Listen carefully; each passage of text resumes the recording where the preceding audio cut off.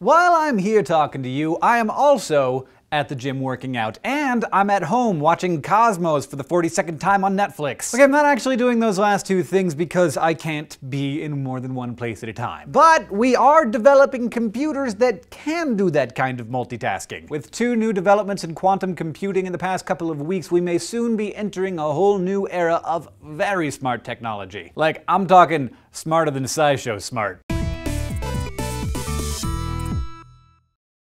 If you're up on the technology news, you probably know that there's some new advance in computers like every 10 minutes. But don't let that distract you from the awesomeness of quantum computing, which uses the principles of quantum physics to let computers try all of the possible solutions to a problem at the same time, and then choose the best one. Last week, Google announced that it's building a quantum computer designed by a company called D-Wave at NASA's Ames Research Center in Silicon Valley. And at nearly the same time, government scientists at Los Alamos National Labs in New Mexico revealed that they developed a super secure quantum computing network 2 years ago. Why was I not informed? Quantum computers have been a cool idea since the 1970s, but they've been hard to actually develop because they draw on the concepts of quantum mechanics, which can be like one of these concepts is superposition, the idea that a particle, like an electron, can exist in many different theoretical states or configurations at the same time, but it can only be observed in one state. Just like we learned with Schrödinger's cat, which we've talked about here on SciShow, it can be hard to link together big objects and the quantum objects to make them work together, because they seem to obey different laws.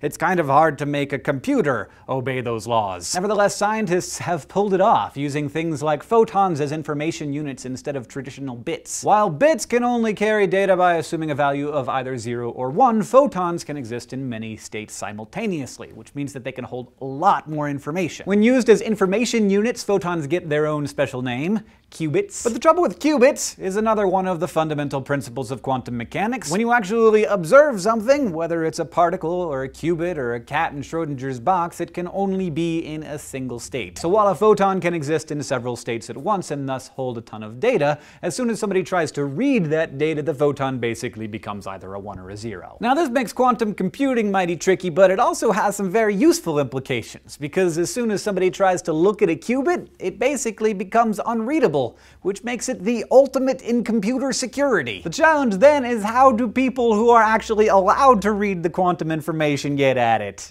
if you can't read it? The solution seems to be indirect observation. The computer itself interprets the quantum message and turns it into a traditional binary message once the qubits have done their job. So for the secure communication system that Los Alamos Labs invented using quantum computing, this means creating a one-time readable message. Not perfectly secure, but pretty darn safe. And for Google and NASA's computer, this means the qubits can run incredibly complicated programs and models very quickly, but still give the user a comprehensible binary answer. This seems to be the real potential payoff of quantum computers, doing really complicated stuff all on their own, learning to tackle many faceted problems with nuanced returns, analyzing patterns, recognizing shapes and voices, all without help. Like teenagers, but smarter. Google and NASA hope that this technology will help lead to huge advances in artificial intelligence.